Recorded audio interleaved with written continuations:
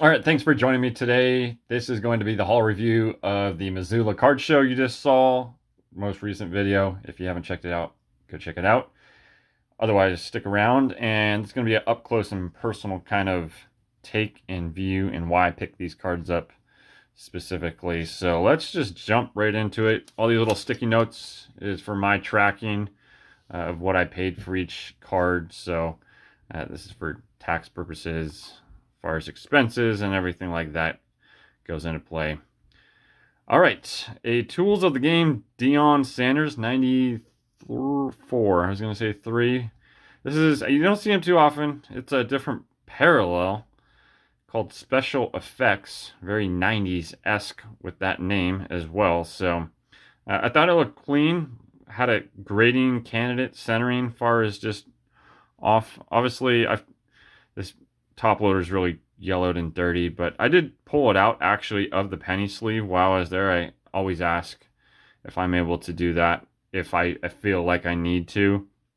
And he said, yeah, fine. These aren't the lines, but there are some kind of print lines on the back possibly on this. So I'm going to see if I can go maybe find some others, but it's probably not graded, but bigger name now into the hobby of Deion Sanders. There's a lot of hype, as we like to call around him. So I think that was one of the lower cards. I broke my seal. He broke his seal. It was my first pickup, his first sale of the day. I figured might as well get the ball rolling. It's kind of a weird first one. You never know. I think your first pickup of every card show is kind of funny. Jumping into it, it's like, what am I going to spend my money on first? Anyways, we have a 2013, I think it is, 2014 Prism. I knew it was early. On the blue, he had a purple and blue. Paid 30, as you can see for this. The purple, I think, on the back had whitening on this corner. So this one looks better, although this corner is a little funkified. Oh, it's all right, but I think there's maybe something going on there. But I don't think it would warrant too harsh of a grade. We'll have to check out surface on this and centering and say what you want on that. There's a little speck in there. Shouldn't be an issue. But as we know, big name, early Prism. Even if it's not numbered and it's a parallel, it has value. People, I think, are gravitating towards earlier Prism now because, well, whenever a new set arrives, it seems like the earlier years are always the gravitational pull towards. So nowadays, like I said, many times, there's so many different parallels we all know in this hobby that you can just kind of get lost, and it's pretty flooded in a sense with 50 different one-of-ones in like one set or something like that. I don't even know what it is now anymore. I don't pay attention to it. Tried to when I first got in the hobby back in COVID 2020 days, but not so much on it. All right, 50 I think I paid for both of these. I walked up to his table. Thomas, thanks for the deal. If you're watching this, they think both said 40. I've pulled all the stickers off of most of these. And I walked away. I saw these and they caught my eye. And I was like, yeah, let me just go look at what they're going for. On eBay, this guy's a little higher, I think, than possibly these. Although I've done very well with the logo, especially if you can find, like, there's the team logo instead of the Panini logo. Those are really hot. But nonetheless, Legion of Boom, big, huge kind of draw on this, especially to Seattle Seahawks fans or defensive era type-esque collectors. So we'll see how these do. Again, it's earlier Prism, so that's the draw for me on there. And then, of course, what I talked about.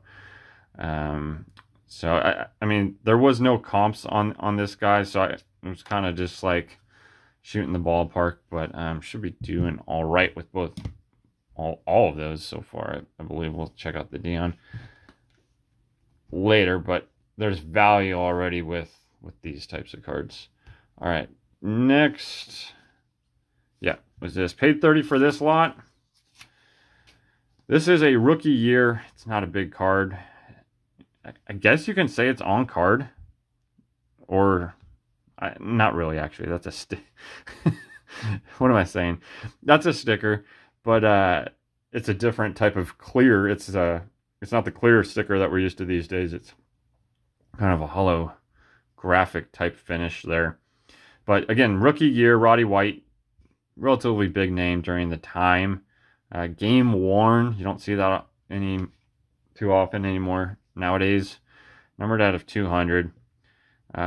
Thicker card, edge wear already showing, but in corner paper loss there. But it's kind of a throw-on. I was digging through his box. It seems like all the sellers this year that I normally buy from didn't have the greatest stuff anymore for whatever reason. So it was kind of interesting. I bought from this guy quite a bit in past shows. Garrison Hearst, first day production on the 93 Stadium Click. This would be his rookie card. For whatever reason, I found a lot of 90s kind of rarer stuff, I guess I should say. Or maybe I'm just being more cognizant of looking up for it.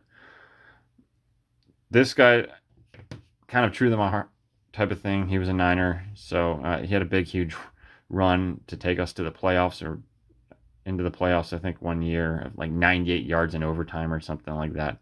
I believe that was the case. I don't think it was during the playoffs, but I do remember. If you're a Niners fan, you know what run I'm talking about. His rushing up the sideline. Jerome Bettis, this is his rookie year, 93, first day issue. These, I think, are they're not numbered, but unconfirmed. They're in the range of 1,000 to 2,000 printed, it seems to be like. So a little bit of a rarity. His portrait shot, I think, with something in the background where it's just kind of him in street clothes. That card goes for a little bit higher. But to get a rarer rookie year of Jerome Bettis, Hall of Famer there. So, yeah, on that. Kiko Alonso. On-card auto, numbered out of 20. This is his second year, I want to say. Because they're talking about his rookie season last year on the back here. Again, all these for $30. It was kind of a reach on kind of the left hand here, but for the most part, these two pretty much equal that, and then these are kind of throw-ins on how I'm visualizing that. We'll just throw those over there. The next lot was actually a pretty good lot too. 40 for everything. This one I was able to find 5 cards. I was going to leave the second card out. It's not too biggie, but we have a totally certified, I can't speak right now, rookie year of Tony Gonzalez, top 3, top 5 tight end, I would say, ever. You can right now probably argue that he's top 2, top 3. 97 is rookie year, numbered at 499. So a little bit of rarity type of rookie card. Let me know if you are a peel on or off type of person. I go back and forth on this a lot. I don't know whether if this card does check out good enough to grade. And everything that I was picking up, this is why you gotta love card shows.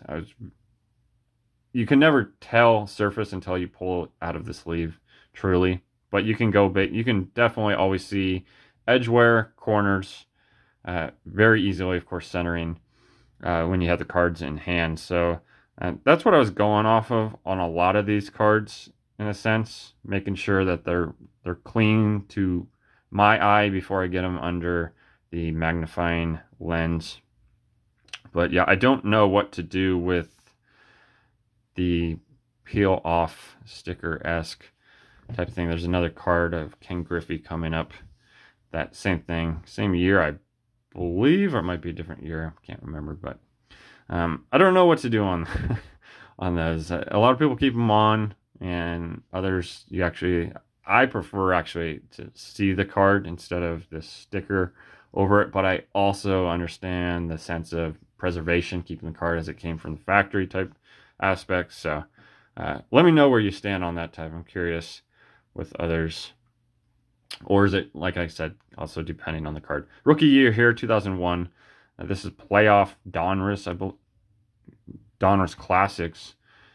Number 475. I don't know if this is like a golds or what. Obviously, it's paper. Like I said, it was a throw-in. I was kind of confused when I first came across this card. I was like, on-card auto? That doesn't... I wouldn't expect it. I don't know much about the Sports Illustrated autographs. But they are a thing. And that's a pretty big, decent name to grab for someone who's trying to collect some Roger Craig autos. So yeah, this is the second auto I've picked up in the past like 2 weeks. Kind of interesting how that works. But nonetheless, an on-card auto. It's an interesting auto, but I will take it. I mean, would I pay for this 40, I want to say, for all 5 of these? So this card alone, the Blue Wave, since color matching out the check surface, but I think there were several of these. There's a few other Topps Chrome, and just some of them were a little off center, so I held them back out of pulling them out of here. I think there was like a DeAndre Hopkins and some more of these, and I mean, of course, I probably could have just picked them all up and then sold what I didn't like, but didn't go that route this time.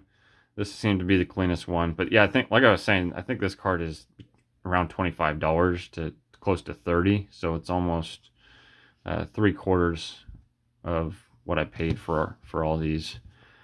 And like basically these two would pay for, normally you could get your money back with these 2 cards, and then the rest would be for free, or however you want to work it with all these. Keenan Allen, just base refractor on the 2013. These are obviously not numbered. None of the refractors were, except the 2001 refractors from Topps Chrome. We'll start stacking over there. This next one, paid 10 for these 2. He had 5. I put this guy in another top loader, or yeah, I think it was in a top loader. He had 8 on this, so got them both for 10. This is Sebastian Janikowski's rookie year, so I mean, there's enough of a following in the state of Florida for this guy, I would assume, and everything he did for that university, Florida State, and just the kind of aspect he was, being a guy in the league of well, we won't get into stories, but there's plenty of them, and you can go look them up if you feel curious on that. But we'll see. I was just trying to find something else to where I could throw this in and get 2 cards for $10, and this basically struck with that. So this table is like full, nothing but Raiders only. So if you were at this show, you probably are familiar maybe what this table is. It was like in the corner, it was kind of like they just had a Raiders collection and was just unloading it all. Speaking of collections, Legacy collection here on the Flair Showcase 97. This is numbered at 100.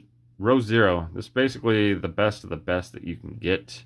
Row 0 is it. There's row 1 and 2. I don't think there's a row 3. Correct me if I'm wrong. But like I said, I think I found my next niche of cards, getting into rare parallel 90s cards. Teapot from Market Movers or whatever, I think is the channel, through Sports Card Investor.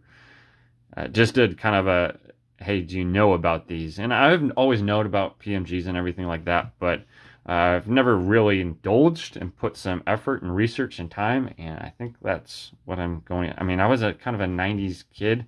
That was my highlight of the years before cell phones. So, yeah, I was still collecting back in 93, 94, 95. That's where I stopped, because then we started hitting junior high. I don't think I was doing much collecting to my later years of grade school. It was the earlier years of grade school. Paid for 15 on both of these. Jamal Anderson, it's an earlier, or recent, I should say, optic on this guy. Sticker auto, of course, but the Dirty Bird inventor right there, in a sense, if you know what I'm talking about. If you don't, go look it up. Jamal Anderson. So you can't really go wrong on this. I mean, both of these cards hover around $10, I would say, selling. and we all know the name Brady. If I was able to snag a gen on this, depending on surface, there's value there. Otherwise, basically, if you hit a 9, you're breaking even in a sense on this card. So it's kind of one of those toss-up risk factors, but also it's worth, in a sense, the gamble. The only vintage for the PC, actually both these, this one and the next are for the PC. Paid $250 at it. As you can see, 300 sticker on there. This was an interesting conversation, and I couldn't explain myself very well at the time.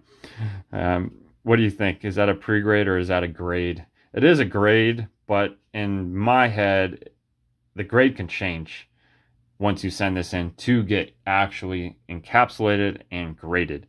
So I was having a hard time explaining that. I get it. It is a grade. We all understand that. But in my head, it's just a pre-grade. What I do before I send my cards out, it's a pre-grade. It just happens to be pre-graded by Beckett. So that's what you're getting on there. Which goes, there's value to that. I'm not denying that there's not. But I don't have the 56. I want to say, I don't know if this is a grayback. I know the lighting is not going to be able to kind of show exactly what this is. I think it's a whiteback. And from my understanding, I mean, here's just 2022, 2023 white compared to 70 years ago, almost 65 in that range. I'm not going to do the math. So I don't know. Let me know if you're more savvy on your gray and white backs. From what I recall, up to a card like 180, I think, if I remember right, the gray backs were more rare compared to the white backs, and then after card number 180, it flip-flopped.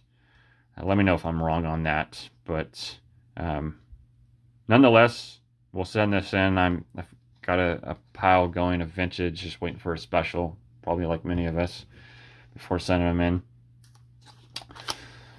Frank Gore, rookie year. Bowman Chrome, don't have this card. Auto, it's not numbered. Auto's definitely showing its age a little bit with the ink presentation there.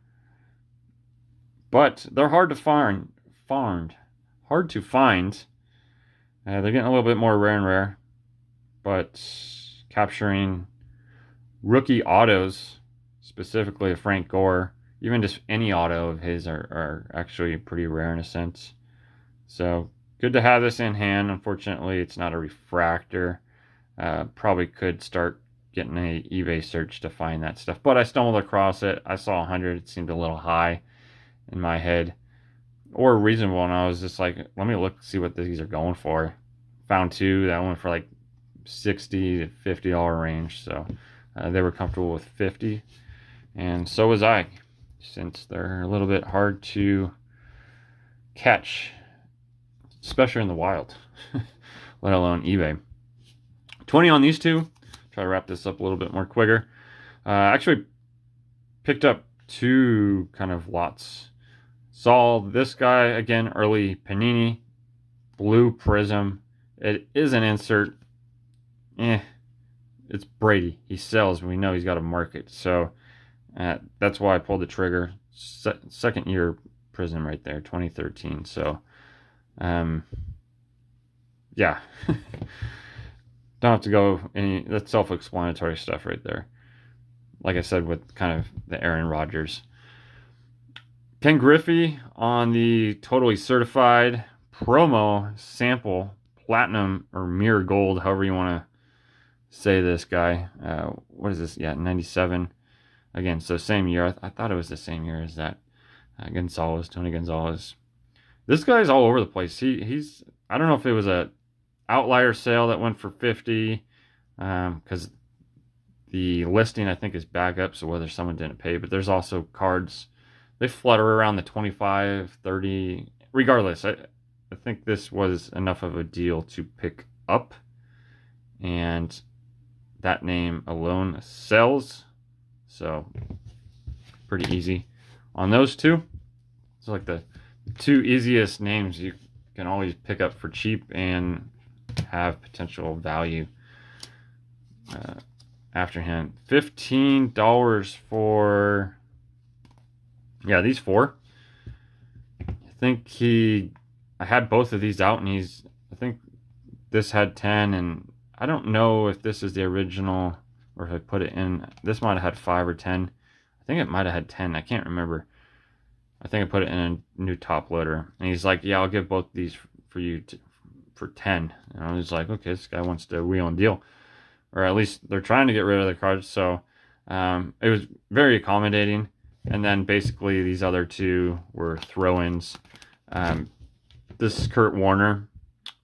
I think it's called Galvanized or something. There's a name for the parallel you see here. These were numbered. I think there was different numbering. It's Collector's Edge, but this is his rookie year, 1999. So, as we know, he was well within football's what